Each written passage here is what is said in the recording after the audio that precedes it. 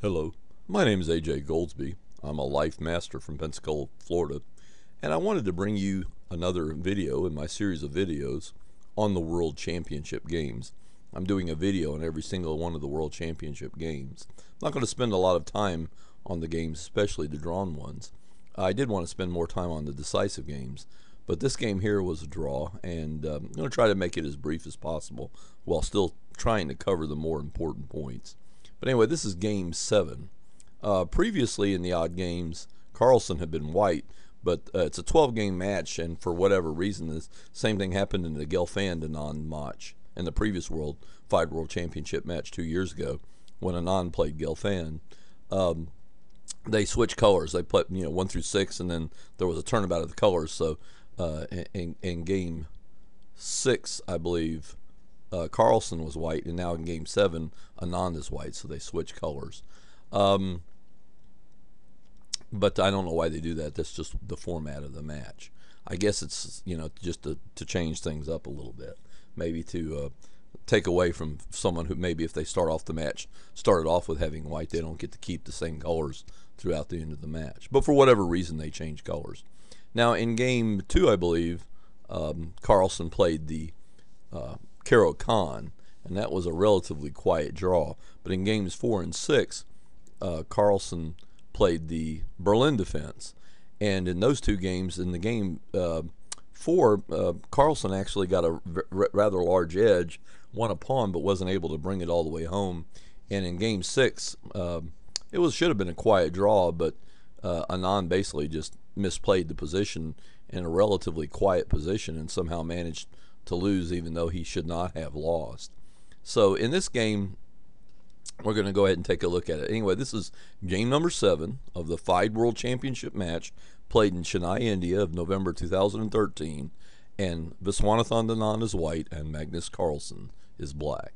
Starts off e4, e5, knight f3, knight c6, bishop b5, knight f6. Of course, this entire match, other than the one Caro Kann, Carlsen has been playing almost e5 exclusively, and especially when he plays e5, he's been sticking to the Berlin defense. Now he does know other lines against the king pawn, double king pawn openings, and I can show you a few games in the database where he's played other things, but apparently the Berlin defense is one of his favorite lines, and that's number 1. And number 2, he seems to have prepared this particular opening specifically for this World Championship match, and I believe he was not willing to deviate too much from that.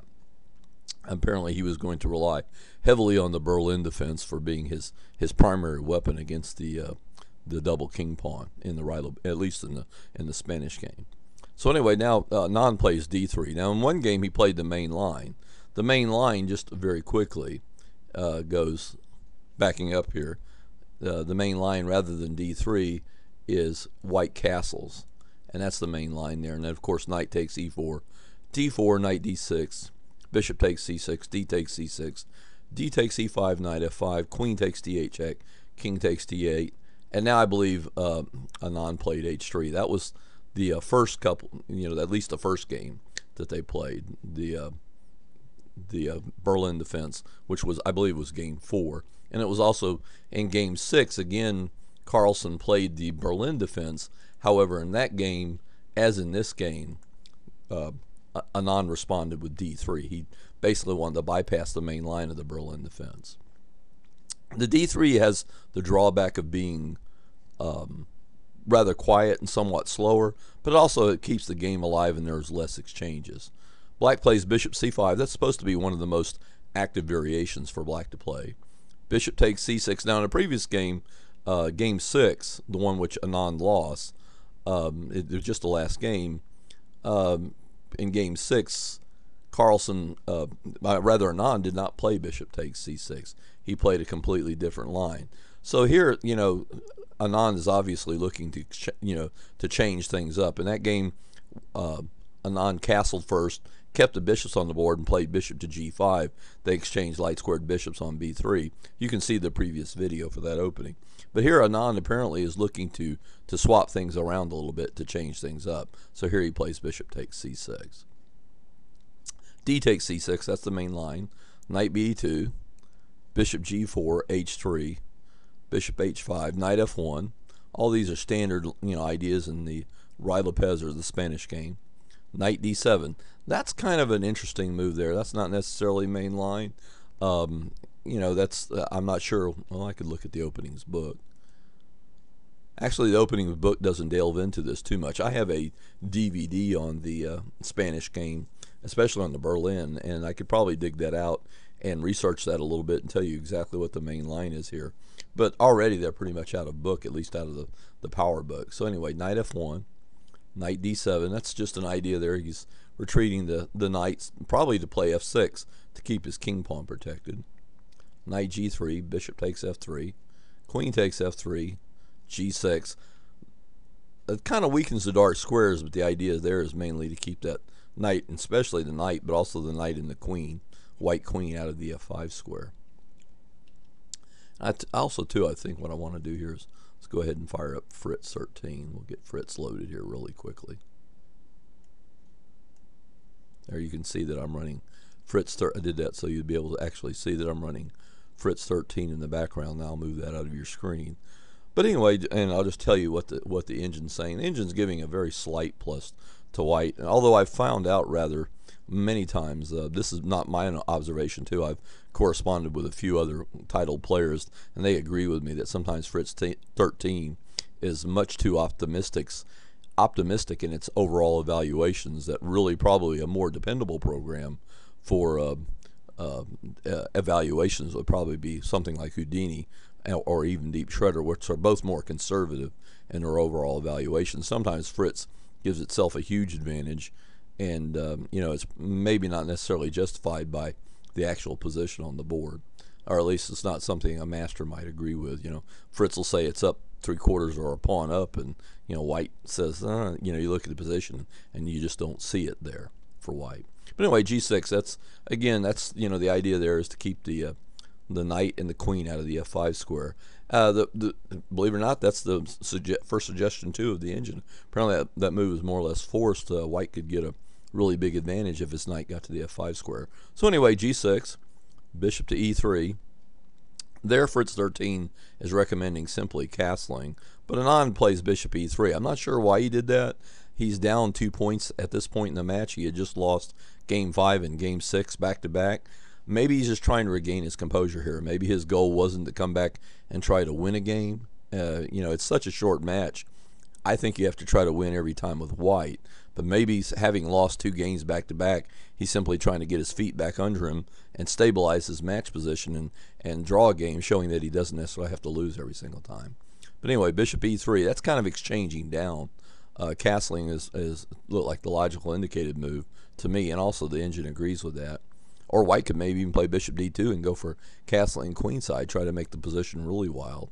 But anyway, bishop e3, bishop e7. Both sides castle queenside. White castles queenside, as does black on move 12. And now we have knight e2. I'm not sure what here the engine, Fritz 13, calls this pretty much level and recommends king b1. Again, that looks like a good move to keep the game alive. And that might be what I want to play. Knight e2, I'm not sure what the idea there is. Maybe just to transfer the knight out of the way. Maybe he's going to exchange off the bishops and go for f4. I'm not really sure. But anyway, rhe8, king b1, b6, h4, king b7, 16, h5. Here the machine is recommending bishop g5. I've got to really agree with that. If white wants to go all out for a win here, he has to keep material on the board. So really the machines and several other engines I tested too also like bishop g5 for white at this point. So I think if white is going to play for a win, then he has to play bishop g5 here, mainly just to keep material on the board. But for whatever reason, Anand bypasses bishop g5 here. Maybe he wasn't trying to win. Maybe after 2 consecutive losses, he just wanted to, not show that he wasn't going to lose another game. Obviously, to lose a 3rd game in a row would have been terribly disastrous. But anyway, h5, bishop takes e3, queen takes e3, knight c5 on move 17, 18, h takes g6, h takes g6. Already now here, I mean, if the players wanted to, they could have shook hands and agreed to a draw here. It's probably not in Anand's interest. He needs to press on a little bit. Being 2 points down in the match, he at least needs to probe black a little bit more and see if something doesn't pop up, because sometimes you never know when your opponent's going to make a mistake. G3, A5. That's obviously designed to prevent B4 from white from kicking this knight here off this square, but I don't really think that white was going to play B4 anyway. So, you know, other than that, I really don't see a reason for playing A5 there. Maybe other than grabbing space on the queen side. The computer move there is rook H. Fritz 13 is recommending rook H8. So A5, you could probably give that exclamation questioning. It's not terrible. You know, it's a fairly reasonable move, but you know, it really wasn't necessary. Rook H7, rook H8, RDH1, rook takes H7, rook takes H7. Queen goes to F6. That's to challenge the file of the very next move with rook H8.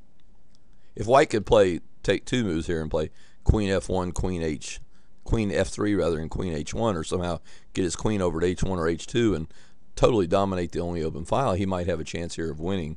But you know, that takes two moves. That's just not possible.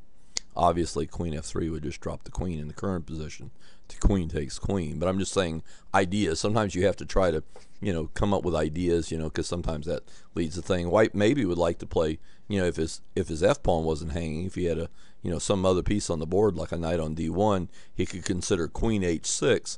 Again, the idea being to dominate the only open file. But here, queen H6 is unplayable because of queen takes F2.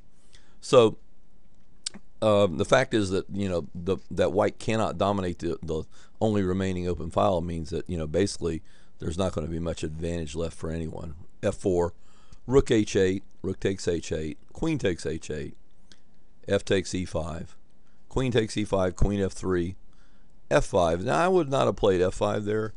I would have played F6, but apparently F5 is the indicated move according to Fritz 13. Maybe F6 would be a little too passive. Maybe that would encourage white to continue to try to play for win. Maybe F5 is the indicated move because that's what the machine seems to like. E takes F5, G takes F5, C3. Now, obviously, you know, there's a big time threat there now.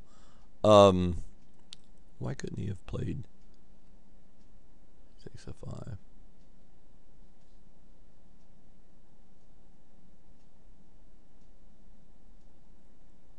Oh, there's a little trick here in the position. I remember seeing this during the game. A lot of backing up here just a little bit. White played, let's see. Well, here D4 doesn't work. I should explain. Here for white, 26 D4 doesn't work simply because queen takes E4 and the white queen is hanging. So anyway, queen F3. And again, D4 doesn't work as long as white has queen F4. Now after F5, E takes F5, E takes F5. A lot of players, you know, tried to ask me. One player even wrote me an email. Apparently, he didn't have an engine or he didn't turn it on. But he said, "Why not D4, forking the black queen and I mean the black queen and a knight." But black has a nice little trick here. It's just simply knight E4, and now if white, you know, if he takes the queen, then I can respond with check here and then get the queen right back. So it's a fairly simple tactic. But if you can't see it, then, you know, it might be a question of why not make the fork here. I mean, why not just go ahead? It looks like a fork is a fork. I mean, usually forking would win two pieces, but obviously there were tactics in the position, and that is why white could not play D4 there. But anyway, if D4, just simply knight E4, and if white wants to take the queen, which actually looks bad because that e-pawn might become undefended and become a target, then knight here check and knight takes queen, recaptures the queen, and the only thing that's happened is white has been left with a weakened e-pawn. So anyway, knight E6. Obviously, sooner or later he's going to have to worry about the fork.